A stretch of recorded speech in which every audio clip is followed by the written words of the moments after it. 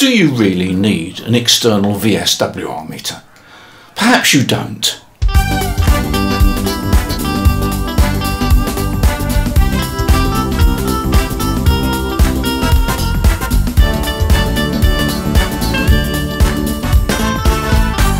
But perhaps you do.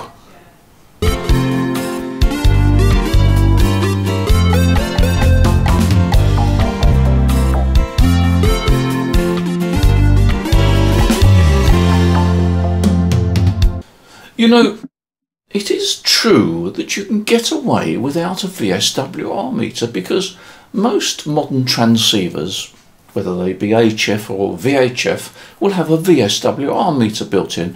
Not so much the VHF FM boxes, but certainly the multi-mode radios for VHF will have a VSWR meter built in. And in fact, most of the HF transceivers will have a built-in antenna tuner. So if you've got a built-in meter, why the heck would you want an external one? And it's a valid question. And I have actually covered this in brief details in past, but I thought I'd actually try and embody all the questions that I keep getting asked about SWR meters into one video. So dealing first of all with why do you need one if you've already got one? You know, yeah, it's a valid question. Well, the answer is, I think that for many of us, it's psychologically satisfactory to see an external largish meter showing that the power is going up the coax and there's not too much coming back in the way of VSWR, because I think it's generally understood that if you've got power coming back, it's wasted. And it's also satisfactory to know that everything's working okay, that the power is coming out of your transceiver, and immediately anything happens, the power drops off, or you've got a VSWR, power's coming back down the line, it's immediately obvious. It's not so obvious if it's a small meter, and sometimes on your transceiver you actually got to select that meter as a menu item. So there is this thing about having a nice large meter and you can monitor what's going on. The most important thing, what's going on is power coming out? Is it going up the coax? Is it being wasted coming back down the coax? So that's really the number one reason for having an external VSWR meter, but there are other reasons. In this diagram, on the left hand side, you've got a box which represents your transceiver. And inside that transceiver is a VSWR meter, and then that feeds into an antenna tuner, and the output of that goes into another VSWR meter, your external VSWR meter, and then that goes on to the antenna system. If that internal antenna tuner is switched off, then the VSWR meter inside your transceiver and your external VSWR meter should, in theory, indicate exactly the same values, and there's no obvious advantage other than the one I've just highlighted, where it's really nice to see a big external meter that you can see all the time and you haven't got to select it in your transceiver menu system. Now, although most VHF, UHF transceivers won't have built-in antenna tuners, most of the HF ones do, and it's highly likely that you will want that antenna tuner to be switched on because it gets rid of any VSWR that the transceiver sees, and that makes sure that maximum power is going to the antenna system, because as soon as the VSWR rises beyond a certain point, say around about 2 to 1, your transceiver will start to reduce power to protect itself. So it's in the transceiver's interest and your interest to have that ATU switched in order to get maximum power transfer. And when your antenna tuner is switched in and adjusted correctly, you will find that on the meter inside your transceiver you've got almost zero VSWR, which is very satisfactory.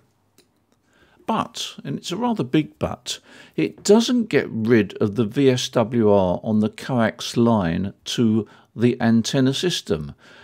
And if you have an external VSWR meter, that meter will tell you the truth. The internal meter is seeing a good match because the antenna tuner is taking care of that.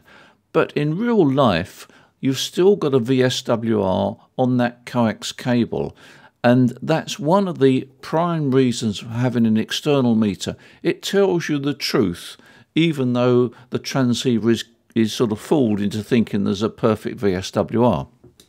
And when your transceiver is fooled into thinking there's a perfect VSWR, it's quite happy to deliver full power, which it otherwise might not do. Yes, caution indeed. Let me explain. RF travels up the coax cable to the antenna. It travels along both the inner conductor and the sheathing, but RF only travels along the surface of the conductor. So on the sheathing we've got RF travelling up the inside of the sheathing, but we've also got some RF wandering about down the outside of the sheathing. Now that RF wandering up and down the outside of the sheathing is going to cause a problem.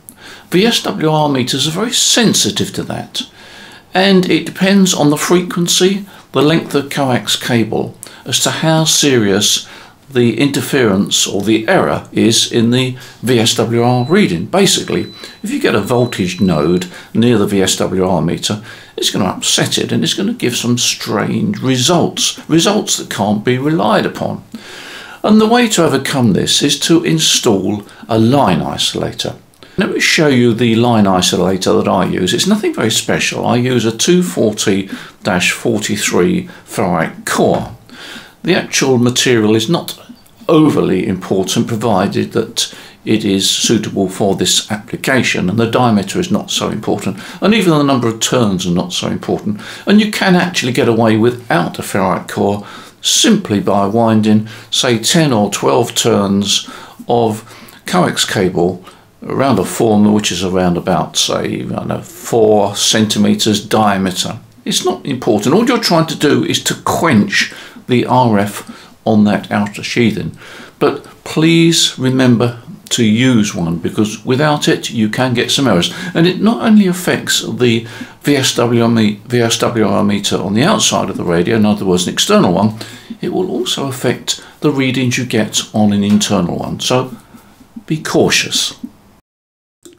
One of the most popular ranges of VSWR meters is the AV range, and here we see one that is designed for 2 meters and 70 sems, but they also do a similar one that is designed for HF right up to 2 meters. If we start on the left hand side, we've got a large analog meter and a means of zero adjusting that meter with a little screw hole beneath it.